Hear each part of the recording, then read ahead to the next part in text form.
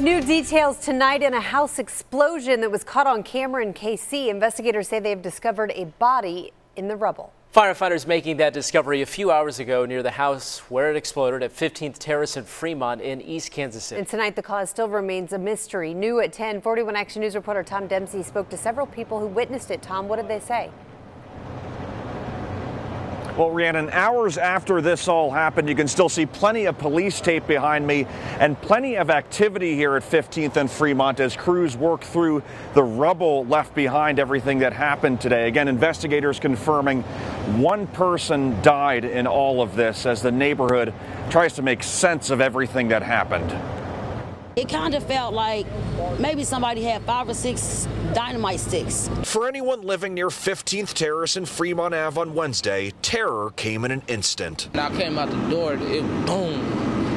I thought it was a car crash or something like that. Surveillance video from a nearby business capturing the moments a home exploded, leading to a massive fire and the home collapsing. We seen that it was leveled, so we run over here to see if we could help anybody. Kevin Myers lives across the street from the home and remembers hearing sounds coming from inside moments after the explosion. I run to get a chainsaw because there was somebody inside banging to get out. Flames and heavy smoke quickly filling the air before any help could arrive. By the time I got 911 on the phone to get them out here, the place was fully engulfed. The emergency leading to concerned neighbors watching fire crews and Robert Weber racing over to try and find his friend. I've been trying to call him.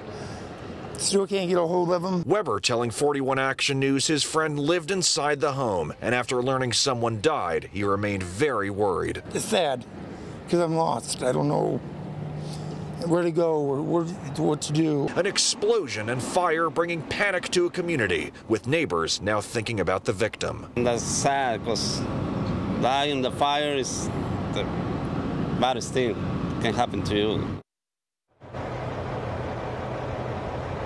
Investigators did not release the name or any information about the victim yet, as the cause of the explosion and the fire still remain unknown.